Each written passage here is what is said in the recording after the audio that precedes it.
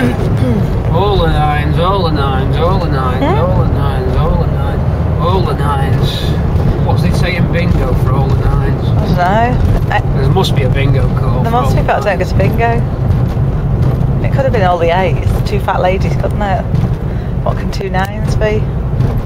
It's definitely one for bingo. I'll have to Google it.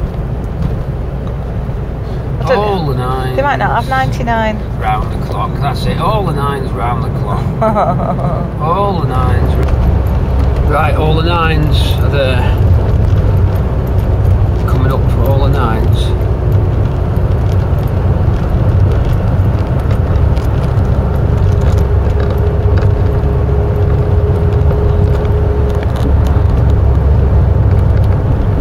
First 3 are sort of wobbly.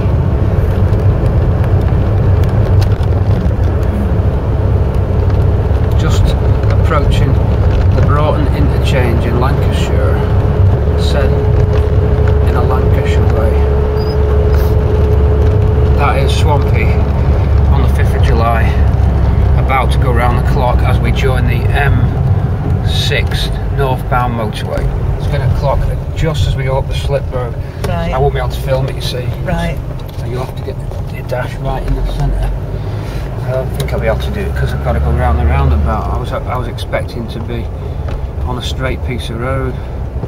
That little white digit there, that's 6. That means it's 4 more on there, and that would have been it.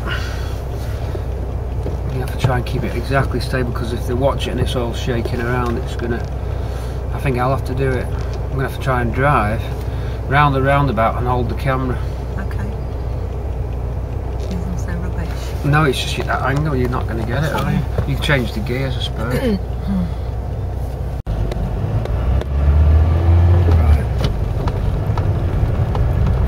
Should would be going round it, bleeding. I'm in the wrong lane. Yeah. It's going to go. It's going. It's going. It's going, lad. Oh, it's gone. Look. It's gone. He's clocked up the slip road of the M6 northbound. Swampy's just clocked.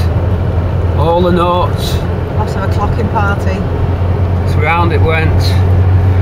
As we just joined for a car show on the 5th of July, we celebrate Swampy goes round the clock. 11,000 miles worth since May 2014 as we joined the M6 northbound. And that was the day. You will always remember the day you were when your car goes round the clock. We were heading northbound on the M6 for a car show in Leighton Hall. And as we join, we accelerate up to full speed. There's the Queen's flotilla now as we join the Queen's flotilla. There's the Queen waving. There's Prince Charles waving to Swampy as this flotilla goes by. And what's that we see there? B&M Bargains also joining in the celebration of some 99p speedometers that they've got new old stock. And the rest of the classic cars in huge convoy now as they flash the lights and put the water cannons on as Swampy beeps his horn and celebrates. He's round the clock. Would Ford ever have known when they let the cars rot how many would actually make it to clock themselves before they rotted? Well, we proved them wrong with Swampy. And there's the President of the United States who's also flying by in his Air Force One. The Royal Arrows, yeah. They like the red arrows fly past there now as they make a loop, a zero shape in the sky. Pete's had too many Smarties by the sound of it. There we are, the Vulcan. They fly past by the 2 Spitfires and a Vulcan now. There's Concorde. Everybody's out across the M6 to celebrate Swampy going round the clock. We did it, we're there. We're breaking up for a bit. I'm your driver. Yeah. There's your zero. We need the royal wave back to Prince Charles. There we are. Oh, he shot past on his motorbike. Power wheelies from the bikes.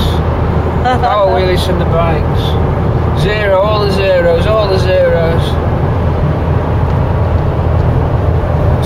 pouring out the back of Swampy now as the big ends have gone and the rings have shot. Knocking like a trooper. Tap tap tap tap tap tap tap tap tap tap tap tap tap tap. Big ends have gone.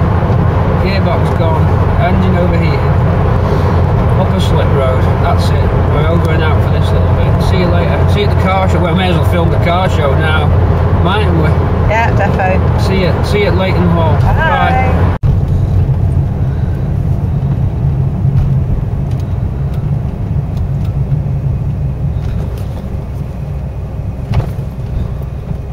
It's a real deal 60s building, Isn't it? Oh, have to excuse the bumpy bits.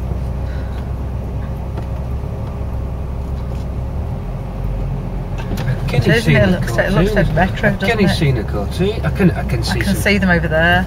I can see some Cortinas. That's Tiswas. Mk3 Tiswas. Tiswas.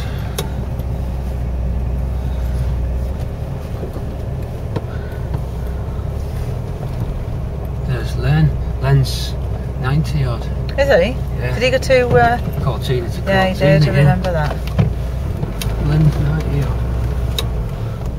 There won't be any tickets left for this bad boy. I thought Mr. Whippy. Anybody see which way they went? No, I didn't actually.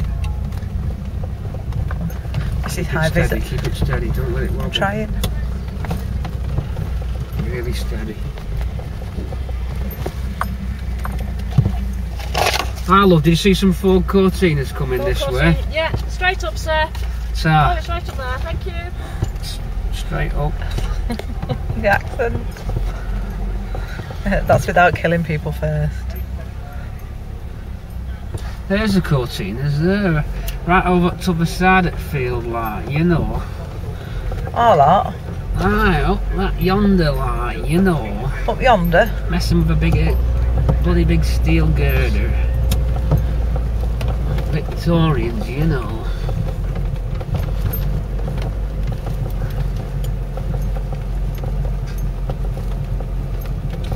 You know.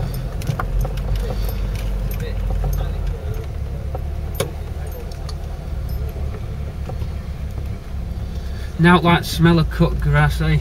Aye.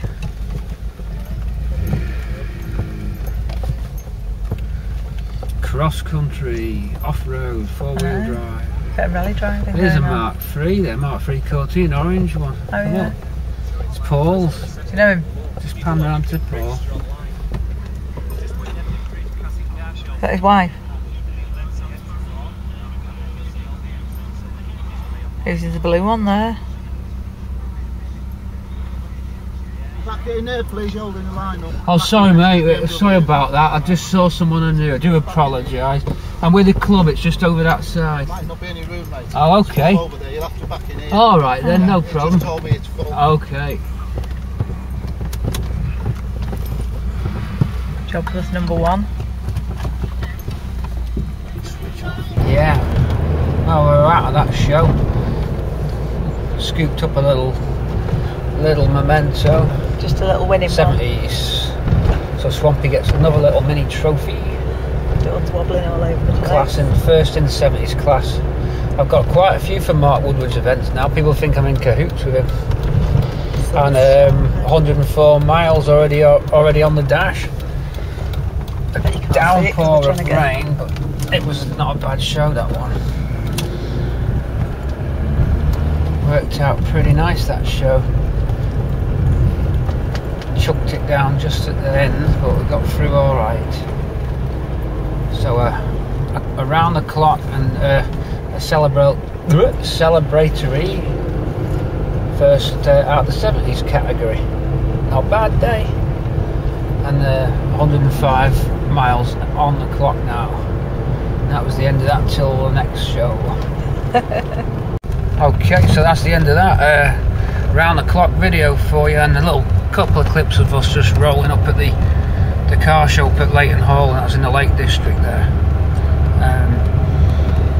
So you can see why people said, people said, you know, how you getting all these miles, but you look at that clock now, that's on 109 already, 108 already, and that's just one day. I mean, 2 car shows every weekend through the summer, and you're soon clocking them up, you know. And a lot of my shows are long distance ones, so you know, typical day you could whack on 250 miles if you did a Midlands show. For me, a lot of the shows are needing to travel to, and don't forget, I like travelling in the car as well, so it's easy clocking up. That's why it's gone round whatever over 10,000 miles since May 14. So yeah, that's why I'm clocking them up quick. The car's holding out well. Done a little bit more soundproofing as well. I found a couple of little air gaps which were letting in some rushing noise, so plugged them up. There's just around the steering column through to the bulkhead, and the brake servo rod. I suppose it could do some kind of grommet there, but there isn't one on the inside of the bulkhead, so I made a grommet and plugged that hole, which helped. Got it nice and quiet, even quieter than it was, so there's no bumps, rattles or squeaks. We're still holding out nice, still a really good drive. So 10,000 mile report, I'd say all pretty good. I'll give you a walk around of the car. We'll park it up in the garage in a sec, and then I'll just give it it's a bit mucky because it pissed out, so it rained heavy before, so it's not going to be shining on the outside, but the bay will be clean. See you in a sec.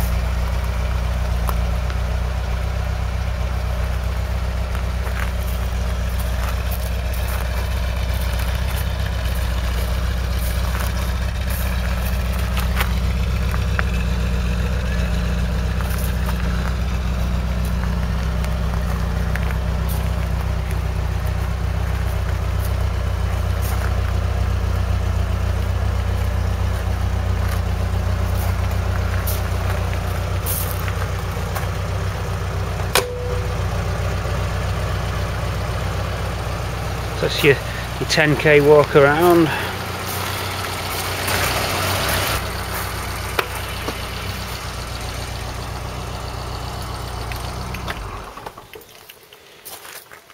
I think the only thing I'd change probably is I've had these tappets set a couple of times now, and they last for so long then they start to go again. I'm wondering if the head's got some valve recession on it.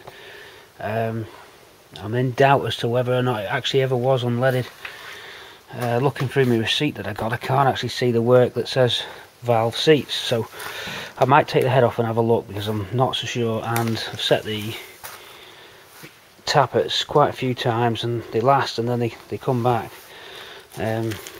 Compression's good and everything on it. I've checked all that and runs really well, and it's getting good MPG. So don't know, a light tapping sound that seems to keep coming back, but I'm sure it's in the head, so I'm gonna investigate the head at the end of the season. But that's the 10k walkabout, and we'll get you some new videos shortly when we get the new project. Over and out. Whoops, forgot to mention a couple of interior mods on the LEDs. Yeah, so that's what I knew there was something I'd done. Gauge illumination, right?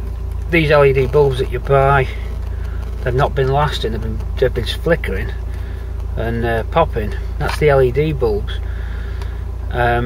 Looking at the bulb fitting itself, it was poor quality. So anyway, a bulb in this gauge, these are the pre-facelift, then the early cone perspex cover gauges, that's with your your raised dome. They have a logo on them, which is just here. Let's have a look. We'll do it on the amp gauge because that's the clearest one. If you look at that amp gauge there, the way it's designed is that there's a light cutout at the top of the bezel. This is in 3 parts, this gauge, or 4 parts actually: the backing body, the internal gauge and dial, an outer bezel, and a perspex and an outer bezel. There's a slot cut at the top here. You can just see the halo effect. That's to put light through the perspex and illuminate the little gauges, logos of the gauges. So how can I explain, the perspex on the gauge has got sort of, is it etched? It might be etched into it. So there's your petrol pump. Now that perspex, it relies on total internal reflection. When you put light through an object, it bounces within itself, refracts, and that tends to, that's not backlit. The gauge symbol is not being lit from behind, it's being lit internally in the plastic as it lights up. So you can actually create with the LEDs. I use 2 LEDs soldered together, and as you rotate the LEDs, because an LED is very directional light, it's not spread beam, it's quite a focused light on an LED. I was able to get it by putting a white and a blue LED together and then making my own little bulb, a cartridge type bulb it was in the end, with some very high quality LEDs. If you twist the assembly in the light socket at the back, you can get it so that the white LED lights the gauge illumination up here, the perspex, by shining exactly through the cutout in the bezel, which is how it's designed, and then the other blue LED bounces off and lights up with a sort of, you get a mixture of blue and white, so you get a sort of ice white blue, which is what I wanted for this interior. So filament bulbs don't have that effect as good as it does with an LED. You use the fact that it's directional to your advantage, and you shine it straight into the perspex cutout, and then the gauge comes to life. You can see, I hope this camera picks it up, but you can see how those logos are standing out in white, yet the back of the gauge is in blue, and that's because I've got a pair of LEDs together, white and blue, and then twist them in the tube. That you make a little tube with the LEDs inside, which is the same diameter as the bulb holder that goes in the back of the gauge. A little bit of plastic tubing I used. Glue the LEDs into that, and then push them into the gauge here, then rotate the pair of LEDs till you get the effect that you want. I used blue and white and rotated it until the symbol was white and the face was a mixture of blue and white. So that was improvement. Those will last, I think there's 100,000 hours or 70,000 hours on those. Better than the China LED lights that I had. And again, for the dashboard, I've done a mixture of blue and white for that, so they won't fail. And that's one of the improvements. I've changed the bezel on the radio to the correct one. I didn't like that chrome one. So a couple of small internal mods, but other than that, it's standard from the last video I showed you. So not much difference. So just thought I'd let you know about those gauges there. Okay, I might put a video up on how to build those bulbs if anyone was interested in those. A great idea. 12 volts, 2 LEDs in a tube, some potting compound or glue you can use, 2 560R resistors, and connect up to I built a miniature loom in grey tape so it looks forward. Even put a logo sticker on there, and then in the LEDs go to the back of the gauge, and then you just spin them till you get the right effect. Works really well, and lasts forever. Okay, just a little footnote. So that's a review, a 10k review. Just see how the old girl's holding up. Everything's held up well. Dash top's not showing any signs of wear with that paint effect that we did. Maybe a couple of marks on the console there where I've just chipped it, just putting stuff in there. But they are easily touched in.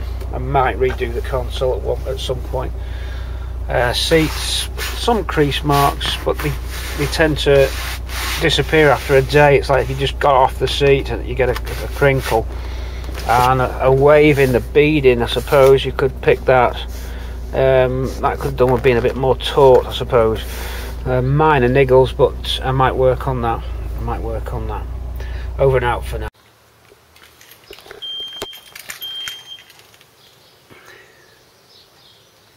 Highly recommend LED tail light and registration light bulbs, even recommended by the cats. They like them too.